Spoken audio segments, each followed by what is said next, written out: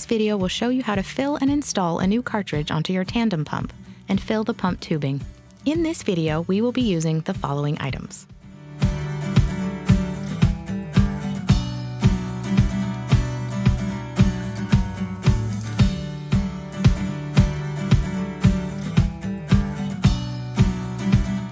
We recommend using room temperature insulin to minimize the risk of air bubbles. Refer to your user guide for detailed instructions for drawing insulin from a vial. How much insulin you put in will be determined in conjunction with your healthcare team, but a good rule is to fill at least 120 units, but no more than 300 units for our T-Slim pumps. Be aware that overfilling can damage your cartridge. If your pump screen times out at any point during the load process, just unlock your pump and it will resume right where you left off. First, examine your cartridge and packaging for any visible damage. If you suspect the cartridge may be damaged, do not use it. Now, open the package and remove the cartridge. Next, holding your cartridge upright, insert the needle into the white fill port on the top of the cartridge. It should stop about halfway, but occasionally will go all the way in. Either way is fine, but do not try to force it once you feel some resistance. Keeping your cartridge and syringe both vertical, slowly pull up on the plunger until it is fully retracted in order to remove any residual air in the cartridge. You'll probably see some bubbles during this step. With the needle still in the cartridge, gently release the plunger. Air pressure will pull it back to a neutral position, but will not push any air back into the cartridge. Now you can remove the needle from the fill port. This step removes any air that may have been trapped in the cartridge bag. Turn the syringe upside down and pull back some on the plunger. Flick or tap the syringe to release any air bubbles so that they rise to the top. Once you've gotten all the air bubbles loose, slowly press up on the plunger to remove the air from the syringe. A common place for air bubbles to get stuck is in the orange needle hub, so be sure to inspect that area. Stop when you see drops of insulin at the tip of the needle. Now it's time to reinsert the needle into the fill port on your cartridge and slowly press the plunger to fill your cartridge with insulin. It's normal to feel some resistance towards the end. After you have filled your cartridge, maintain pressure on the plunger as you remove the needle. If everything looks good and there are no leaks, you've successfully filled your cartridge and are ready to install it onto your pump.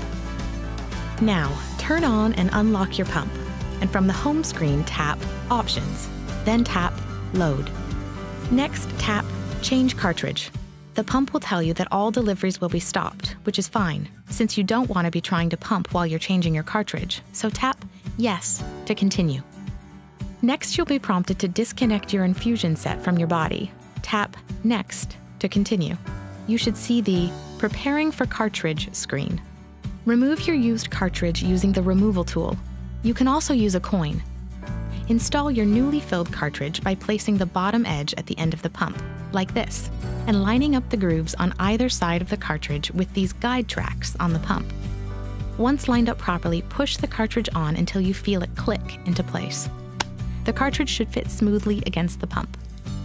Your pump will take a few moments to detect the newly installed cartridge. Next, your pump will prompt you to fill your tubing with insulin. Never, ever fill your tubing when it's connected to your body.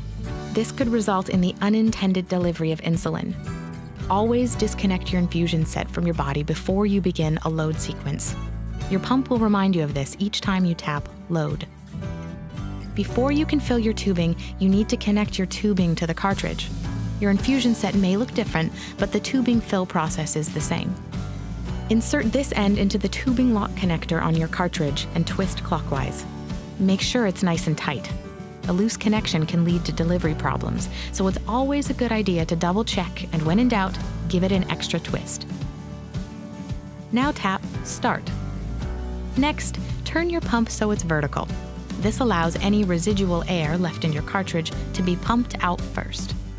Your pump will beep periodically to let you know that it is filling the tubing. As the tubing fills, you may notice some small air bubbles in the first few inches of insulin. Very tiny ones aren't a concern, but anything larger should be pumped out. Even though air bubbles themselves will not harm you, there could be a risk of high blood sugar if air is infused in place of insulin. Once you notice 3 drops come out of the end of the tubing and you're satisfied that there are no large air bubbles left, tap Stop. Your pump will ask you to confirm that you saw drops at the end of the tubing. If you saw drops, tap Done.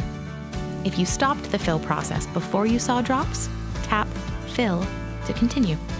You have now successfully filled your tubing. Refer to the instructions for your specific infusion set to insert and fill your cannula, then resume insulin delivery.